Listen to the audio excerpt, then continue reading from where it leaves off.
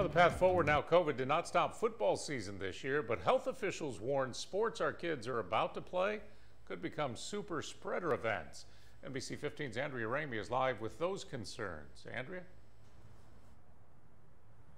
Yeah, Greg, and you might recall at the beginning of this pandemic, the city of Mobile put locks on the gates here and removed the rims from the basketball goals at the courts to help reduce the spread of COVID-19. But pretty soon, city basketball rec leagues will be starting up already this week. High school varsity basketball teams could begin practice, and health officials say there's a risk.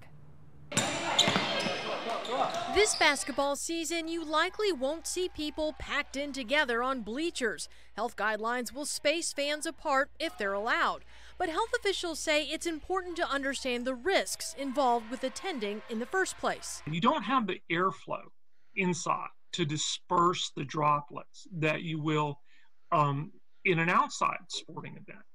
And so the probability of transmission is likely higher. Studies also show during heavy exercise, because you're breathing harder, you can transmit a higher viral load, infecting others. On Friday, the CDC issued a warning about indoor sports becoming super spreader events, reporting a case study where one hockey player infected 14 others during an indoor game that took place in Florida in June. You can have a split second of contact with enough viral transfer for a positive individual to infect a negative individual. Epidemiologist Dr. Scott Shaver says shared equipment can also cause the virus to spread. You have more individuals actually touching the ball, and so that is now a source of transmission.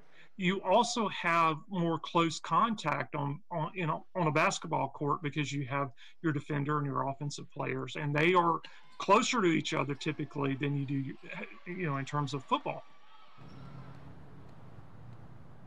Now, I reached out to numerous local municipalities and school districts today to see what kind of modifications and changes we might expect this basketball season. Of those who actually got back with me today, they tell me they're still working on that. The city of Mobile told me that it expects to make announcements next week.